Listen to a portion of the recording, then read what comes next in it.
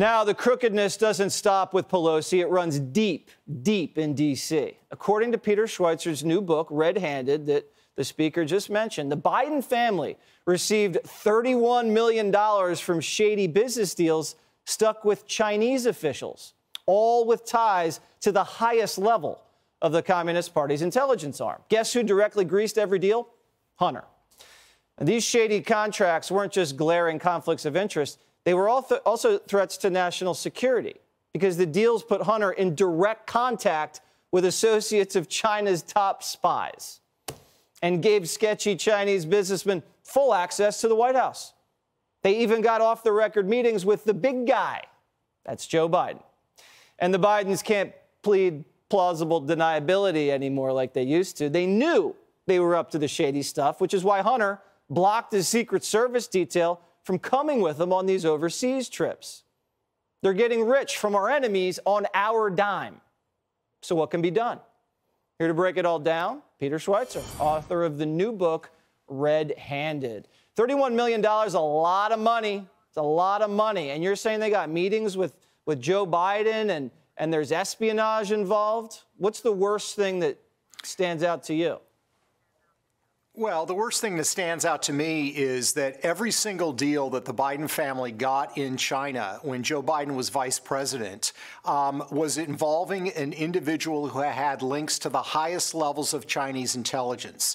One of the guys was business partners with a vice minister at the Ministry of State Security. This gentleman was in charge of recruiting foreigners to spy for China. Another one was business partners with the family of the former minister of State Security, which runs the entire spy apparatus.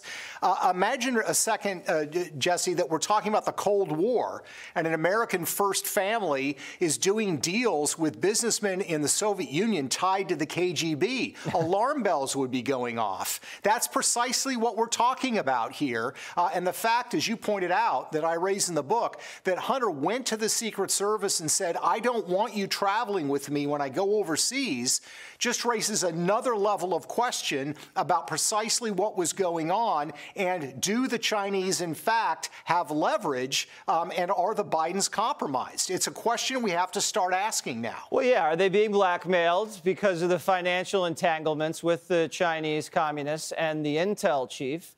And maybe that's why they went so soft on the lab leak. You know, we're trying to recuperate reparations from the Chinese communists because they killed so many people. That's a huge issue right there that we need to really ask a lot of questions about. You also found out Nancy Pelosi, all of a sudden, you know, she changed her tune on China because she cut some deal with a limo company. Why don't you quickly explain what happened there? Yeah, Nancy Pelosi used to be pretty anti-Chinese Communist Party early in her career, and then her husband and son started seeking deals in Beijing.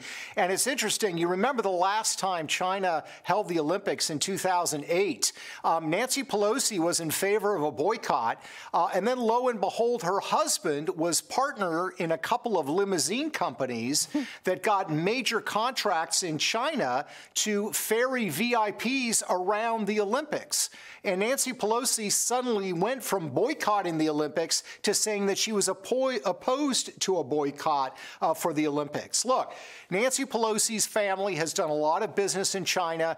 Since the COVID outbreak, she has refused to allow a single congressional hearing to even discuss the origins of the COVID virus. Why on earth would the Speaker of the House take that position?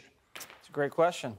I just wish I was as savvy as the Pelosi's. They seem to know what they're doing.